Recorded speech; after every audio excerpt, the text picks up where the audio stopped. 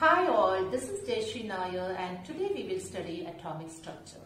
Before going to the details, I would like to tell some interesting fact about atoms and discovery of atoms. What are atoms? Atoms are the smallest particle of the elements. And what are elements? We have already seen in the last class. Hope you remember it. When we cut an element infinitely, we will get the smallest particle of it, which cannot be further divided. The smallest particles are known as atoms. What's the meaning of atom? Atom is a Greek word and its meaning is indivisible or uncuttable. Who made this unbelievable discovery? It is officially Dalton, but I should not forget the Indian contribution towards this. Kanada, also known as Kashyapa, was an ancient Indian natural scientist and philosopher who was the founder of Vaisheshika school of Indian philosophy. In 600 BC, he proposed theories about the existence of atom. But he was a philosopher, he couldn't provide the mathematical evidence to support his theories. So his theories were not accepted that time. Later in 450 BC, the Greek scientist Democritus introduced the term atom. But the idea was essentially forgotten for more than 2000 years. Then later in 1800 AD, John Dalton reintroduced the term. He proposed a lot of theories about atoms and atomic existences, and he is the father of atomic theories. Now, we have seen the history behind the chemistry of atoms. Now, let us study about the atomic structure. According to Dalton, atoms are indivisible. But later, this postulate was proven to be wrong. We can divide an atom. But when we divide an atom, its property as an element will be lost. For example, if we take carbon and infinitely cut it, we will get the smallest particle of carbon. This is known as atom. Again, if we are dividing this atom, its property as carbon will be lost. And we will see subatomic particles inside it. What are subatomic particles? Subatomic particles are protons, electrons and neutrons. I have given signs here. That means proton is positive charge, electron is negative charge and neutron is neutral in nature. That is, there is no charge for the neutron. And in the entire universe, all the things inside the universe is made up of these fundamental particles. Let us see how these fundamental particles are arranged in an atom. This model is known as Rutherford's atomic structure, proposed by the scientist Rutherford. According to him, inside the atom in the center, a dense mass is present with a positive charge, which is known as nucleus. Inside the nucleus, protons and neutrons are present and electrons are revolving around the nucleus.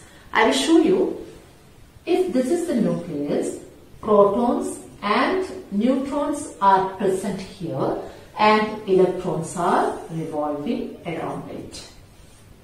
And most of the atom's mass is concentrated in this nucleus because electron's mass is negligible. And the size of the nucleus is very small compared to the size of the atom. If we are comparing the atom to a big playground, nucleus is a fly sitting in the center of the ground. Atomic system is the smallest system we ever knew, and this can be compared to the biggest system in the universe, that is the solar system. In the atomic system, electrons are revolving around the nucleus, and in solar system, planets are revolving around the sun. Same mechanism we can see. And one more amazing fact is that these electrons are revolving around the nucleus at a speed of 2500 km per second. Now let us see atomic number and mass number of an element. I will take the example sodium. Sodium's symbol I will write sodium. Atomic number 11 and mass number 23. I will take take always sodium as an example. I always feel that sodium is a metal, but it is a very humble metal. Normally metals are very hard, but sodium, you know, you can keep it in your hand and you can cut it with a knife. It is so soft, but at the same time very reactive also. Anyway, you can see the atomic number and mass number here. And atomic number, this is atomic number.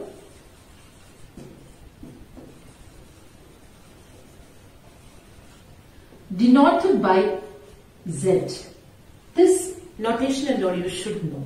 And this is mass number.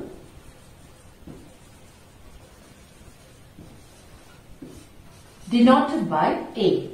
Now what is atomic number? Atomic number Z equal to number of protons, which will be equal to number of electrons inside an atom. Number of electrons. That means in a neutral atom, number of protons will be equal to number of electrons. Now what is mass number? That is A. Mass number is equal to number of protons plus number of neutrons.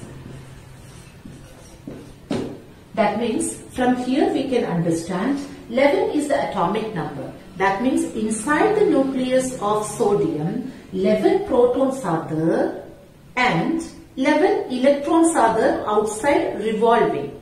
And how can you find out neutron? We can find out the number of neutron equal to A minus Z is equal to 23 minus 11 equal to 12. So we can understand here in sodium number of proton equal to 11, number of electron equal to 11 and number of neutron equal to 12.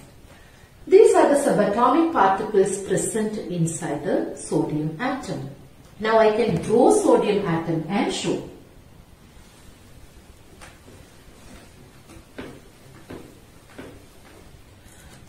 Sodium atom, first I will draw the nucleus. I told you the number of protons equal to 11 and number of neutron equal to 12 and number of electrons equal to 11, which is equal to the number of protons. Now how they are arranged, it is very important to know how electrons are arranged inside an atom. I told you non-living things have their own unwritten rules. They are very obedient and they are very disciplined.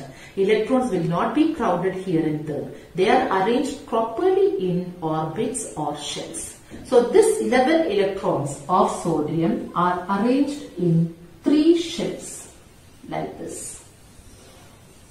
The first 2 are arranged in the first shell, which is known as K shell, and second shell is known as L shell. Maximum capacity is only 8. 1, 2, 3, 4, 5, 6, 7, 8. And now I will draw here K shell, L shell. In K shell 2 electrons are there, L shell 8 electrons are there. Maximum capacity of K is 2, L is 8. And maximum capacity of the next shell M also is 8. But now we have only one more electron.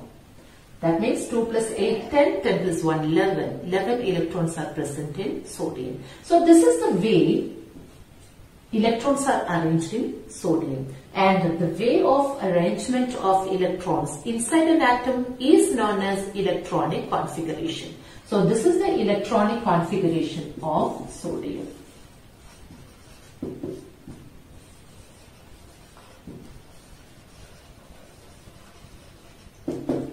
With other elements, you can try how you will write the electronic configuration. These are the fundamentals for writing the formulae.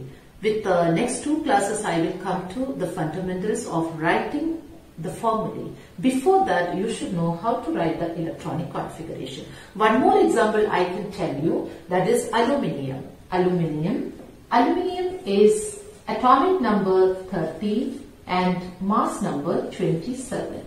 For writing electronic configuration, mass number is not at all needed, only atomic number is needed. So what is its electronic configuration? It will be 2, that is maximum number of electron in the K shell is 2. Then 8, L shell 8, 2 plus 8 is equal to 10, then rest is 3. That 3 will go to the third shell N.